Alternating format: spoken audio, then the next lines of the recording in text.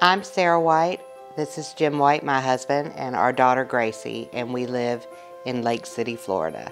When Gracie was born, she came out into the world screaming, and she didn't stop for several months.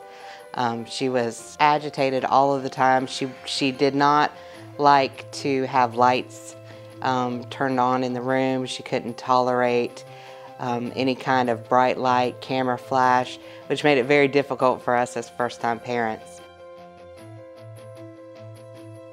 Basically, her body was poisoning itself. She was facing a very difficult and short life, and death by the age of 10.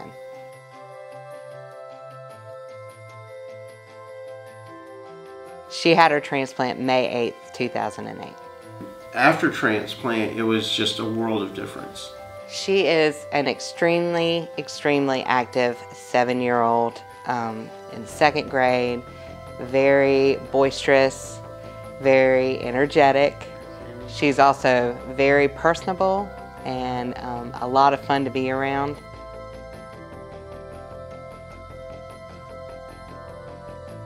I don't know that I could adequately tell her thank you or express our gratitude for the gift that she gave us, and it seems like such a small choice to make, but that small choice on her part made the biggest impact in our lives by providing us with our little girl and giving her a chance to have a normal life.